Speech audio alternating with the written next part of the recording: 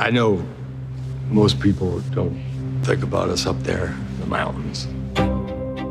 Many of my patients are minors. It's dangerous work, and they carry the burden of building this nation on their backs. They're in pain. These people, my people, trusted me. I can't believe how many of them are dead now. We've begun looking at something that could be big. OxyContin. Purdue Pharma, they've been marketing the drug as something that's non-addictive, when it clearly is. All your doctors are going to be asking, how is this even possible? Your most effective talking point are these magic words.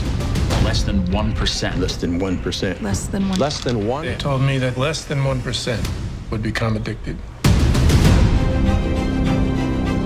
If OxyContin does what I think it can, it could soon become Purdue's first billion-dollar drug. Purdue continues to lie about the drug's safety to doctors, to patients, and the FDA. We have a major case here.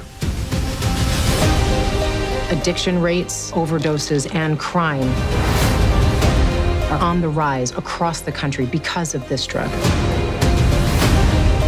I think maybe the medicine might be just a tad more addictive than you said. I can't live like this anymore.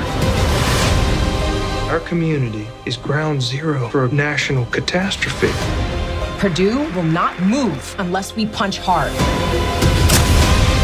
This is not our fault. These people want to be addicted.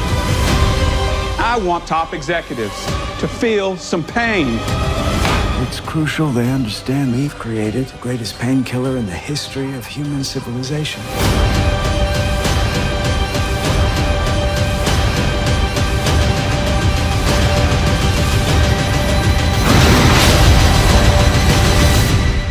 I think I can make this the biggest drug in the world.